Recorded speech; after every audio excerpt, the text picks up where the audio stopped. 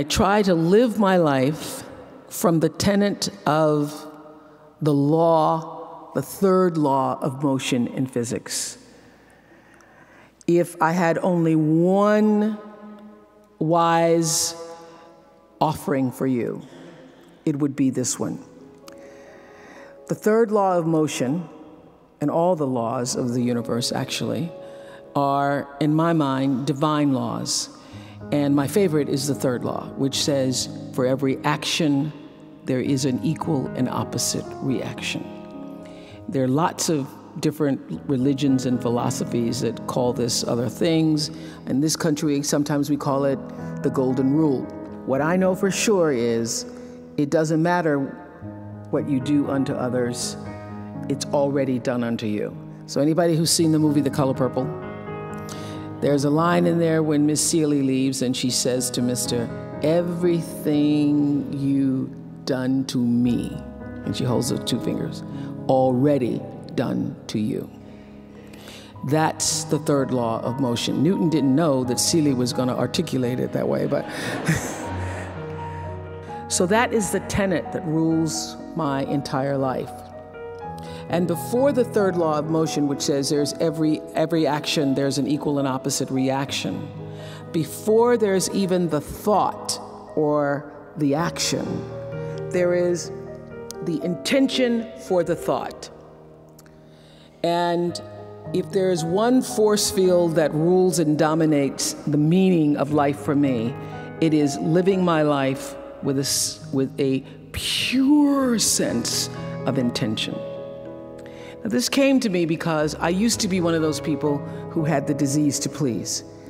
I said yes many times when I knew I should have been saying no, and then I would be mad at myself for saying yes. Anybody ever done that?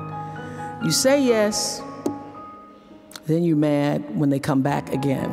Because when you say yes, when you really mean no, people follow the intention of the yes. Because why do you say yes? You say yes because you don't want the person to be upset with you. They're not. You don't want the person to be angry. You want the person to think you're nice. They do. And that is why they keep coming back. I couldn't understand it. I just gave you some money. And now you are back.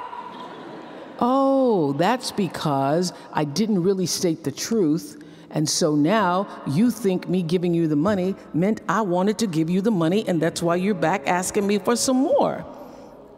So I tested this principle of intention when I first came to discover it in Gary Zukav's book, Seed of the Soul. I was like, I'm going to see if that intention thing will work for this disease to please, because people are always bothering me. So this is what I learned through intention. Nothing is showing up in your life that you didn't order there. If it's there because you needed to see it. I have a big life, and things show up for me in big ways. So one day Stevie Wonder calls me. I'm not name dropping, it's true, he'd call me. No brag, just fact. It was Stevie. And he didn't call to say he loved me either. He was calling. He was calling because he wanted something, but that's okay. And I, at the time, this was early on, because when I first started making money, and it was, my salary or my earnings were published all over the place. I mean, the first year I was like, really? Did I make that much money? Oh my God. It was very difficult for me to figure out where my boundaries were, because I'd grown up poor and didn't have anything. So it's easy when you don't have anything and people ask you for money. They say, I need $500. And you say, I don't have it because I'm just trying to get my rent paid. It's harder when your multi-million-dollar salary is now in the paper and you get a lot of friends and cousins you didn't have before. So how do you set boundaries for yourself? I was having trouble setting boundaries for myself for even strangers. People would just show up at my door in Chicago and say, oh, bro, I left my husband, please help me. And I would, because she knows I have it.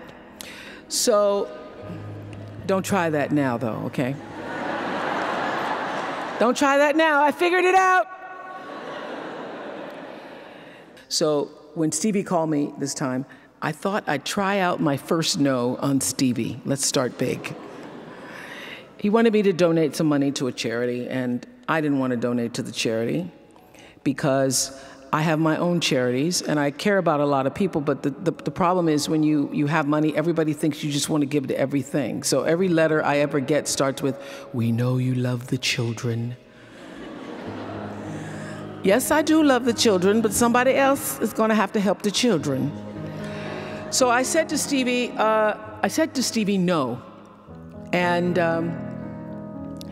as a person who has that disease to please, I was waiting for him then to say, "I will never speak to you again.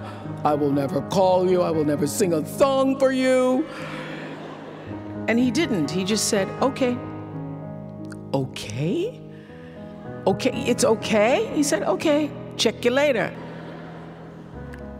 What I learned from that is, many times you will have angst and worry about things and put yourself in a state when the other person really isn't even thinking about you. So learning that I could specifically determine for myself what the boundaries were for me, what I wanted to do, give my money, give my time, give of my service to who I wanted to give it to when I did, that I get to make that decision. And just because you get 100 requests a week doesn't mean you have to try to fulfill all of that. Just because you have all of these demands on your time and on you doesn't mean that you have to say yes. You get to decide because you're the master of your fate, the captain of your soul, as William Ernest Henley said in Invictus. And understanding that really changed the meaning of my life, in that I was no longer driven by what other people wanted me to do, but took charge of my own destiny, making choices based upon what do I feel is the next right move for me.